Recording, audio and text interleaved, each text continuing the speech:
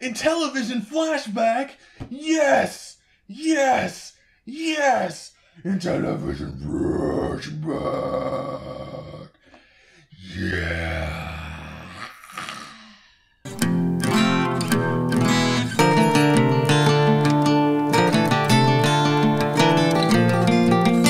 In the alphabet of video games, I is for Intellivision. Yes, Intellivision. We're doing a console this time on Happy Beard Games presents the alphabet of video games. The Intellivision Flashback came out less than a year ago, in October of 2014, but originally this system, the Intellivision, came out in 1979 in the US. This is made by Mattel. Yes, that Mattel, the same people that brought you Barbie and Hot Wheels, brought you Intellivision. So what I'm going to do today with Intellivision Flashback is we're going to look at what comes in the box, what comes with the system, what is on the system, what the controllers are like, how to set it up, and then we're going to play a variety of games. And we're going to get a look at and a good feel of what the Intellivision is and was back in the day. Alright, without further ado, let's get playing the Intellivision Flashback Classic Game Console. Let's do this on Happy Beard Games. Alright guys, we're getting ready to play some Intellivision Flashback Classic Game Console. And we got our controller here, ready to play, ready to go. Now, we're going to get ready to play some various games that should be scattered throughout this video, mixed in with little facts about the system, and pretty much how to use it, how to set it up, and how to use the controller, because it's kind of complex in a way, just because the controller has so many buttons, and because it's a dated technology. So it may be a little confusing to some. Let's start out with a really fun game, a simple game, and one of the funner games on this console, to be honest, from what I've practiced. Thin Ice. Mattel Electronics presents 1983, a little bit later, guys. The system came out in 79, by the way. Thin Ice. Yeah, we got a little penguin guy we're playing as. Alright guys, here we go. Select one or two players, push the 1 key, and get ready, Penguin 1. Okay, I'm ready. Now, I'm the penguin, and we have to draw a square around other enemies, or I guess other animals, to enclose them. You can pick up those little chalices, or I'm not actually sure what they are, to be completely honest with you.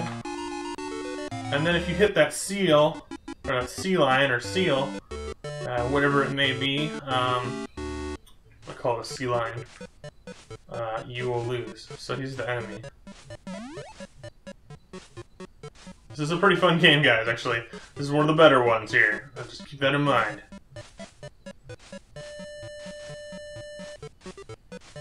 Now, see that red line that the sea lion makes erases your line, so you kind of gotta dodge him at the same time. You gotta get around. This might take me a couple of tries, but we're gonna play this all the way through. Now, the controls are pretty good on this one. You don't really push any buttons, which is actually a good thing. In addition, you don't, oh no! In addition, you pretty much just use the slide pad, and it works pretty intuitively as you're drawing squares and rectangles. So you just kind of move around, and it should be pretty much exactly how it looks.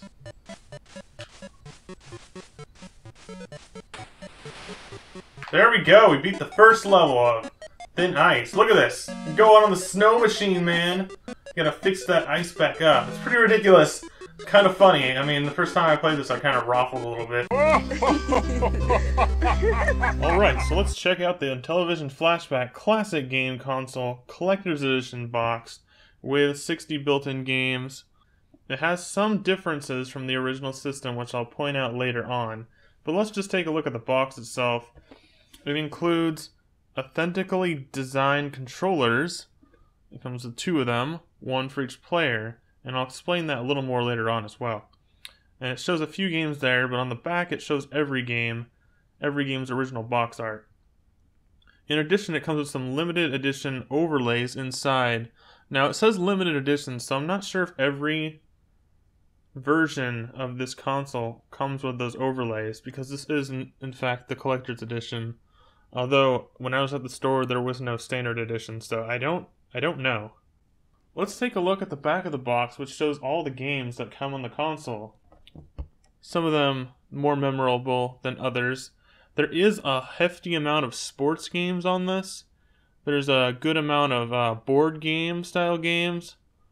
There's like classic board games like chess and checkers. There's also a few educational or edutainment games. There's also a lot of space games. Space games were really popular back then. There's even a, as you'll soon see, a Space Invaders clone. You have these 3 IntelliVoice games. This is important because there was an add-on for the Intellivision called IntelliVoice. It was something that you actually put into your system. It wasn't part of the game. It was an addition to the game. So the IntelliVoice actually had only 4 games total. It has 3 of them. It's missing the 4th because of licensing issues with Disney. The 4th one was Tron Solar Sailor. Now you've got these 3 IntelliVoice games, and those are B-17 Bomber, Bomb Squad, and Space Spartans. Now what IntelliVoice is it has a synthesizer for sound and voice. So it'll be able to play, voice clips and sound effects that sound like an actual voice, instead of just like blips and blops. In addition, there are some unreleased games for the Intellivision. Those games include Blowout, Brickout, which is actually really fun, Deep Pockets, Hard Hat, Space Cadet, and Takeover. Let's go to Minotaur, which I do have the slide sleeve for. So let's put that bad boy in there properly. Alright, now I'll have a close-up of this when it's on the controller for you, so that way you can see what I'm seeing. Sort of like the Wii U gamepad once again, you kind of gotta have a camera on it sometimes, so that way the viewers know what you're doing. Because actually, these things, especially on a game like Minotaur, it can get very confusing if you don't know what buttons do what. And this is a game that uses a lot of buttons. Like, it uses every button. They all correspond to things on the menu, basically. So let's start Minotaur. 1982. Alrighty. Now, I'm not sure what this is exactly. I think it's a castle and we're going through a dungeon. Now, this is a really innovative game here, guys. It's a first-person dungeon crawler. Kind of has that Doom sort of Castle Wolfenstein kind of 3D perspective going on here, but at the same time, it's pretty much 2D. But it's a 3D escape, so it's very innovative, I'd say. How do I open a door? Push the open button. See, they don't correspond to the numbers per se. They correspond to whatever's on the sleeve. Just take a couple steps forward. I don't know if I can go forward. Can I just open again? No. I can turn around. You can glance right and glance left. That's pretty interesting. You don't have to turn. You can do a quick glance, and it automatically puts you back to the way you were looking. That's kind of cool. That's kind of like the first, like aim controls. It's like one of the first earliest aim controls.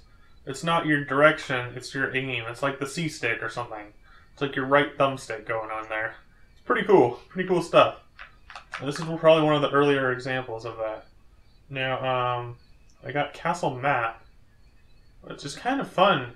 Or kind of funny. You actually have to hold it down as if you were like holding up a map.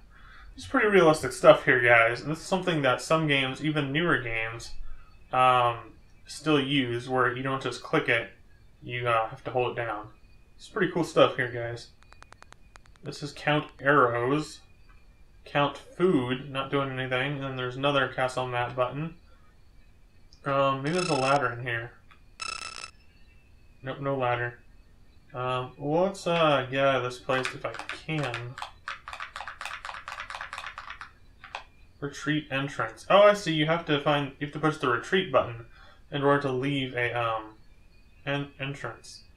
Let's try going back in there and just take a step forward and go in that one. There we go.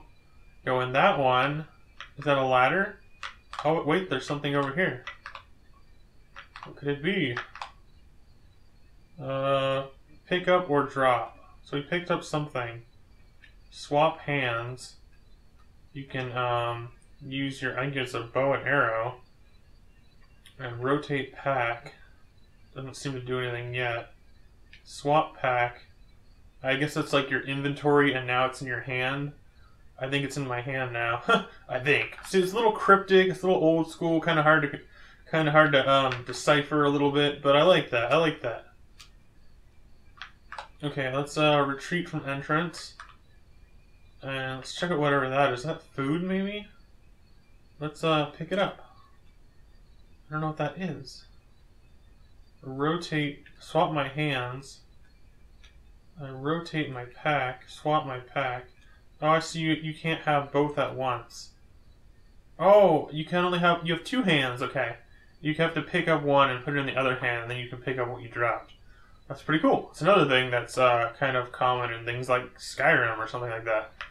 You know, Elder Scrolls, man. Okay, let's go down this ladder. Use ladder. Now we're on floor 2, it says. I'll check the map. We're not going to be able to play this game fully, but you can see I'm on the second lowest area on that blue middle part where that flashing white dot is. That's me on the map. Here's a dark hallway. See, I don't know how to attack. Okay, here's the attack button. I better find out where that is first. This could get scary here, guys. There might be a Minotaur running around. Let's open the door. I guess they're all gates. They don't really look like it, but they are. Let's get out of here.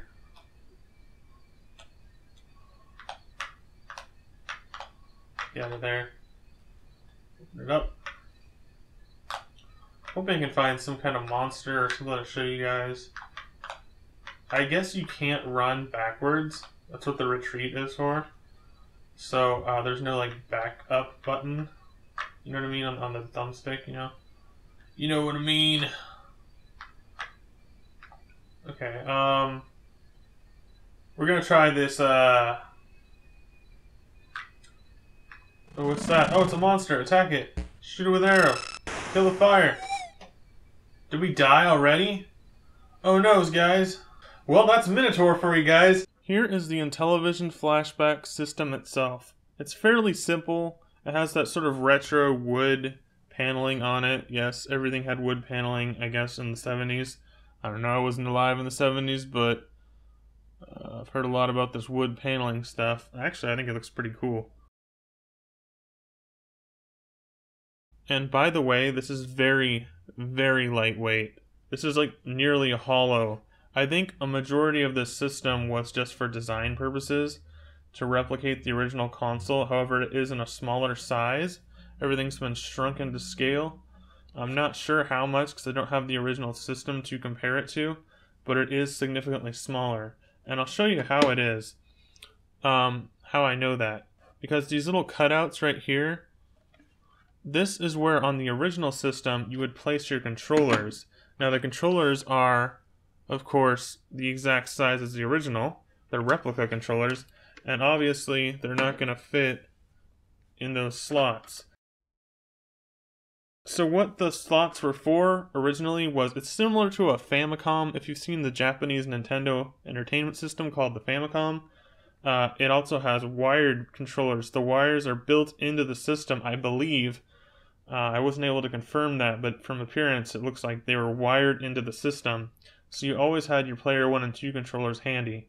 It's kind of disappointing that this isn't big enough to hold the controllers, because that would have been a cool feature for this flashback. So that's one of my main disappointments with this. It does have a new reset button, very modern feeling and clicky. It also has a power button that clicks in and then clicks off. In addition, it does have a very modern standard video cable. Well, I guess it's not that modern because it's not HDMI, but it has the yellow and the white, and it's mono sound. Which isn't really that important for these games because they're not too heavily intensive on the music.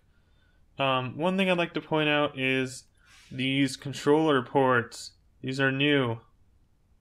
And if you know your video game history, these are once again the same as the Sega Genesis and the Atari 2600, among other consoles. Now this baffles me. I don't know if this is like this on the original system or not, but here's the power adapter. It actually has a really handy red light. When you plug it in, the light comes on, just to let you know that power is flowing.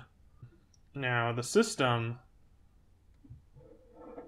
has it on the side right there, and the AV is on the back all the way over there. So you got it right here and here. This is where your power and your AV go.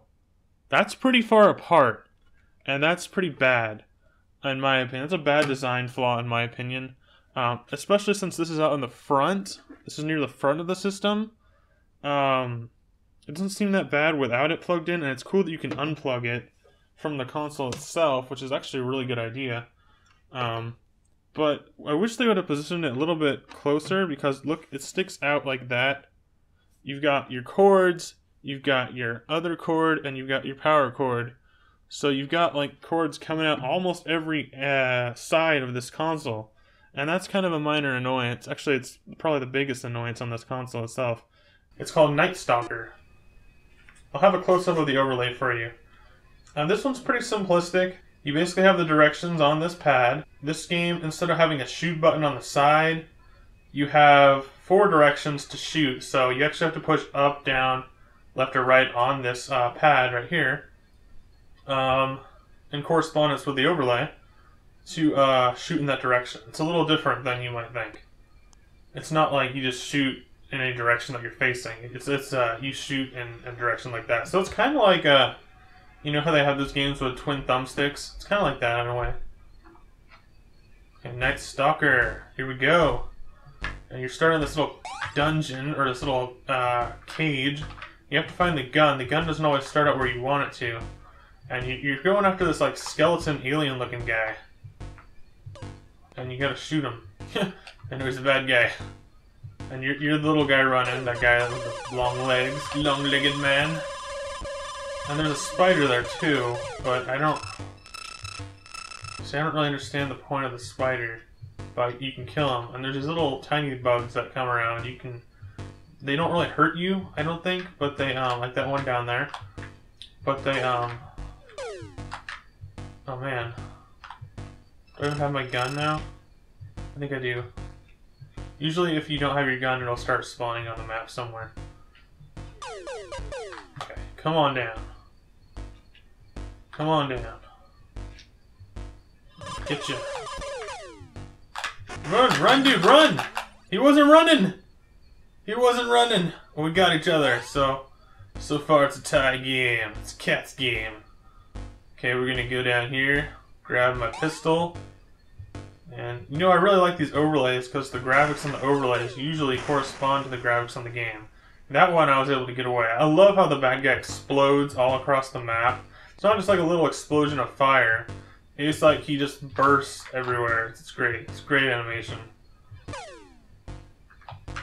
That's one of the things that a lot of people praise this system for when it first was released, was that it has better graphics technology than Atari 2600 did. Because Atari 2600 was one of its main competitors, although it's hard to tell which one is more memorable in the day's sense. I think Atari is definitely more popular, but could be wrong. I totally missed that. No. No! So the spider doesn't kill you. Do I not have my gun? There we go. Gotcha! Look at that spoder. Oh, that guy spawned behind me. So this game's kind of cool.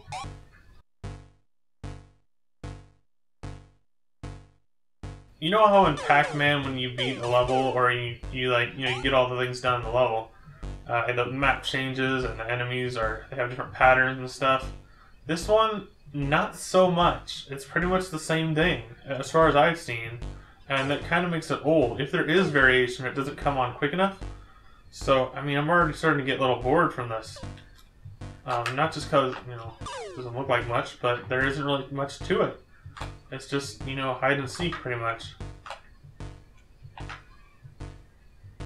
It is kind of fun, and I like the visuals for what they are. Try to get one more shot in there. Gotcha! Oh, he got me too! I'd say we did a pretty fair fight. Alright, so that was Night Stalker.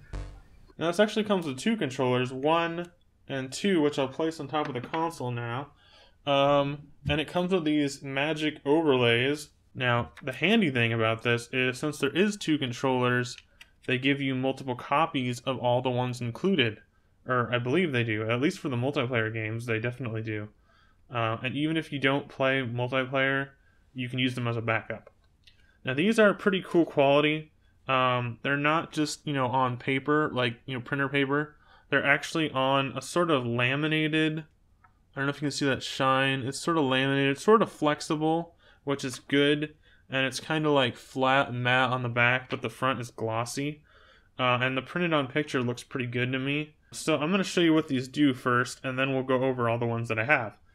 Now this is the controller. This uses a slide wheel, but you don't really use it like an iPod. It actually looks a lot like an iPod's wheel in some ways. The best way that I know to play is just leave your thumb there the whole time. At first I was trying to use it like that, like a D-pad or buttons. It really works best if you leave your thumb on the pad and kind of tilt. Once you kind of get the hang of it, it works really good. And when you're playing a game, once you start using it like this, you won't notice it too much, and it actually works pretty dang good. When you're playing like a game where you actually run around on a overhead view, you can use that like that to go up and diagonal. You can go down. You can go any direction that you need to go, and you can easily slide there to there, from up to down or left to right without moving the circle all the way around, because it does move. I don't know if you can really see that, but it does actually slide around. And it's slick enough on the texture that you can move on it freely. Now, in addition, you've got all these buttons, which will be covered by the overlay in most games. So you've got 1 through 9, 0, clear, and enter, similar to a telephone. Yeah, a telephone. What's a telephone, son? When I was your age, we used to talk on the phone. Wait. People still call them phones.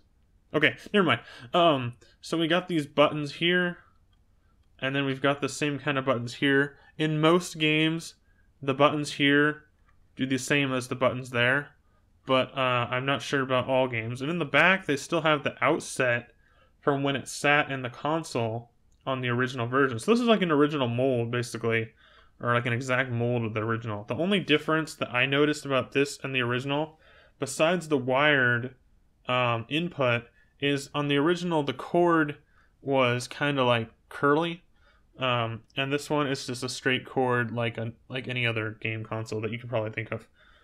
So I'm going to show you these overlays. They slide in from the top, and that little slot right there. It's a really small slot. Like, you wouldn't even notice it without it. See, and it's kind of cool because the title of the game stays on the top. I know it's really old school and it's still really limited and it's completely different, but it kind of reminds me of Nintendo Wii U, how you have a gamepad screen and then you have that on your controller. It kind of reminds me of Nintendo Wii U in a very limited way. Of course, it's not a touchscreen. It's not really a screen itself. It's just a card, but it's kind of achieves the same thing in some ways. So this would cover up the buttons, and yeah, it basically tells you the controls. Oh, this game we have to do, guys. This is fun. This is really fun. I really recommend this game. This is one of my highest, most entertaining games on this system overall, in the top 3. If I had to pick 3, I think this is definitely in the top 3. And maybe even the best. Shark. Yes, exclamation points. And this is really, really good game. Really, really good. You can play with 1 or 2 players. So I'm going to select 1. When you play 2 players, it's the same time versus on the same screen, which is really cool. So we start. Now what you are is you're a fish. The controls are perfect, just as you'd expect. You don't need to worry about any overlays or any buttons. It's really good. That's some of the best games on here, just simplistic ones. What you're doing is you're eating fish. I'm the yellow fish. It's currently over to the left. And you gotta eat these fish while dodging sharks. Now you can only eat fish that are your size or smaller. But you have 5 lives. So we're gonna keep going. You gotta watch where the shark usually spawns on this side of the screen. Yeah, there he is. Now, I'm not very good at this, but I have made it kind of far. Maybe about like 3 minutes into it or something like that, but that's not very far, but it's something. It's better than what I'll probably do today. 3 minutes is kind of a long time for some of these arcade-style games. Now, there's been replicas of this game in the future. In the future. I mean, like in more recent years. There's games that have kind of cloned this kind of style of gameplay. It's a very simplistic game, very simple, but at the same time creative, and it's still a lot of fun. I haven't played it on 2-player yet, but I could see how it would be fun. Now, there's other fish and that crab, which is sometimes a lobster, can also steal your things that you're trying to eat, because the purpose is to eat things. And, ooh, that's a little combo there. Let's see, I got a little bigger now. Oh no! That shark, he comes on so fast compared to the other fish. And he's the most deadliest thing. I think, I'm not sure, I'm taking a guess here that maybe, just maybe, you can eat the shark at the very end of the game. And that might be the final victory. But I'm not entirely sure about that, because I don't understand what you would do if you just, you know, you didn't, the shark. Oh, and yeah, the other fish that are bigger than you, if you try to go near them, you die as well. Because they eat you. Luckily, the fish don't actually, like, continue there. I did pretty bad, but, you know, it's not about the gameplay. It is about the gameplay. It's not about winning or losing in this video, it's just about having fun. And it's mainly about showing what the system is and what it can do. Tower of Doom. Okay, this might be one of the last ones we play. This is the contender for one of the best games on this console. Tower of Doom is really good. I'm going to start with Novice. It goes down for 6 levels. Now what you're trying to do is you're trying to make it past all 6 levels, because it's a dungeon game. Like a D&D style thing, I guess, but more action. Sort of like, plays like a Zelda, actually. A little bit, some of the Shadowgate style menus. I mean, the menus are kind of like the Shadowgate menus on that game. And they're also kind of like the menus on Dragon Quest. You'll see that pretty soon. We're going to go to Novice.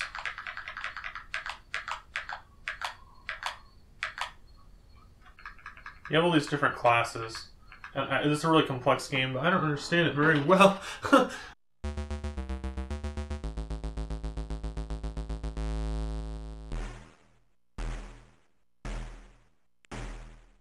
Okay, so here we go. We're in the dungeon. We're Green Knight. Attack that wolf. Unlike on the live stream, I wasn't able to attack with the warrior for some reason. You attack using this top side button. The bottom side button on either side brings you to this menu over the left side. Now what you can do here is you can click on that. It tells you your stats every time you click on it. So you got stamina, diplomacy, life force, experience, treasure, and your class and your level, and strength. Now you've also got your weapon, got open door, which we're going to do. And you've got these potions, which I don't really understand what they are. And you got some kind of staff or rod. You got these other little potions or bags, and you got like some kind of gem and a key.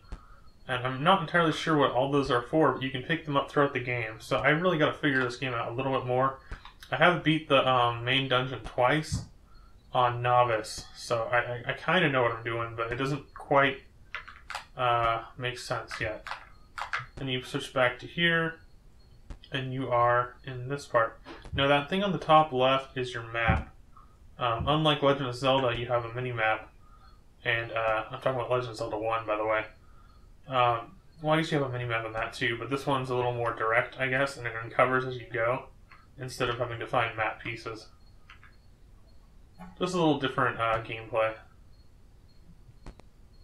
I think you actually have limited weapons. So, you gotta kind of be careful on what you're using them. If I can get to the weapon. I got that guy. Okay, now we're going to dodge this dragon. Okay, or kill him. There's the first staircase. I'm only going to show 2 floors because time. So you go here, and then you see that changes to a down. It was a door, now it's just down the stairs. So we're going to go down the stairs.